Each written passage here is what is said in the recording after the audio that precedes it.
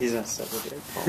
Okay, so you have a moving alarm clock, Right. and so if there's proximity sensors next to the snooze and the alarm on off and the alarm on off switch, and so if you So currently the alarm's set to 15:13. Okay, so now the alarm is ringing. okay, so now as you soon as I reach try down. to turn it off and I try to snooze it, it senses my finger there, and the same thing if I try to hit that switch to turn off the alarm, it's going to keep moving away from me. And so how do you actually turn it off before you kill it?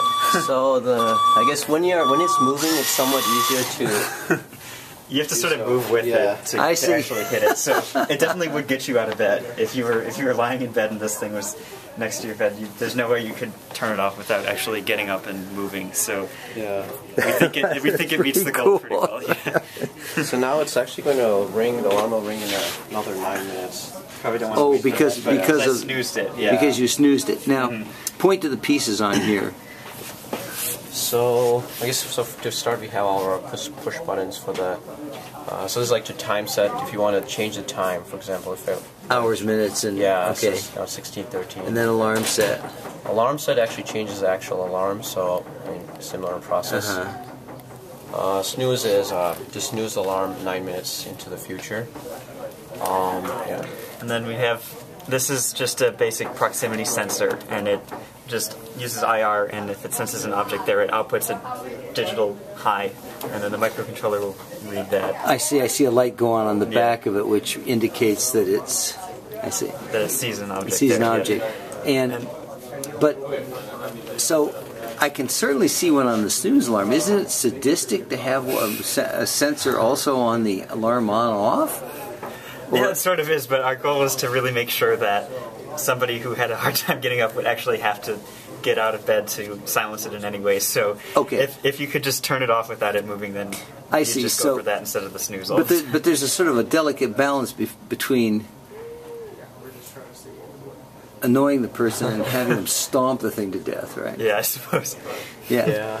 So the idea is you put this on the bed, on the floor next to your bed, and, or on a table, or something. We think if we padded this a little bit, the chassis is certainly rugged enough to go right off the table. So you just crash off the table and let it go on. Yeah. We actually originally we got this sensor to kind of censor obstacles, but this, when we were testing out the chassis, whenever it crashed, it actually sometimes even tried to climb up. Oh, so, really? Yeah, it was pretty rugged and. So you could ruggedize it to be an actual fall off the table and run along the floor. Yeah.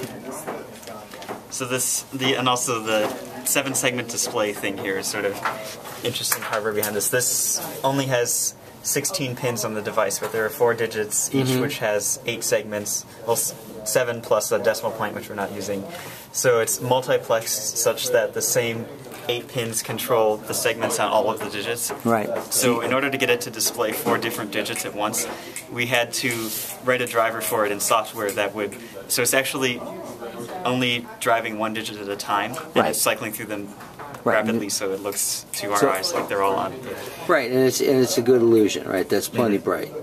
And then we also have the alarm tone is generated by a 555 based oscillator over here, and then this is the motor control circuit, which isolates the MCU circuit from the motor's power supply. Okay, and the cardboard on the front is a resonator that allows you to get a little more sound out of the speaker. Yeah. I love it. Okay, cool.